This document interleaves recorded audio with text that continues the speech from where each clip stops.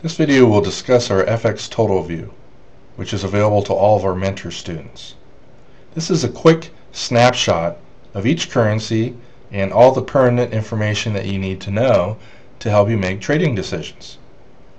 You can sort by any of the columns to see the strongest and weakest pairs.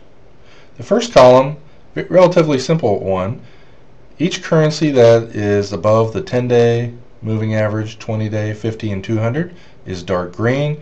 The light green ones you have here are above the 50, 200, and 20-day moving average. The super weak ones are below the 10, 20, 15, 200 are dark red, and the ones that are below the 20, 15, 200 are light red. The daily, weekly, and monthly statistical trend. These are comprised of three different statistical trend tools on different time frames averaged together to give a smooth result. Right now, the dollar Swiss today has the strongest daily trend up, and the two weakest ones are the Australian dollar and Euro dollar today. I primarily sort by the weekly trend and look for buys in the top 2 or 3 strongest ones and look for sells in the top 2 or 3 weakest ones. Preferably, the monthly trend matches the weekly trend. Makes it easier. The IntelliTrend shows real-time statistical trend strength or weakness, and when it lines up with the daily, weekly, and monthly, you have higher odds. This column, up, down, in a row, shows which currencies have, like the pound dollar, had 3 days where they had lower closes. The New Zealand dollar, 3 days in a row down. The pound yen, 4 days in a row up.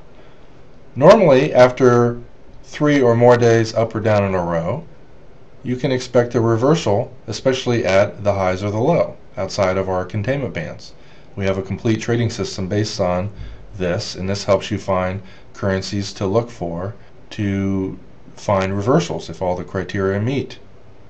This column shows the currencies that are above the previous day's high, above the previous week's high, and above the previous month's high. Currencies that are above last week's high, last month's high, very strong. They're more likely to go up today, or if the market, if that particular currency goes down, you have a greater chance of buying the lows and getting it a nice 30, 50, or 80 pip move up off the lows.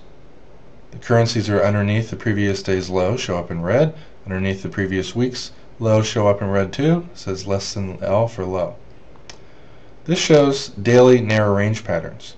There's narrow range for inside days, which the volatility of the previous day was smaller than the previous 4 days, and price was inside the previous bar. We have NR7, which means yesterday's high minus low was less than the previous 7 days, and we also show occasionally NR7 inside days. Low volatility days oftentimes lead to higher volatility days the next day. So you, at a simple glance, you can look for the dollar CAD and the pound yen today to be more likely to trend.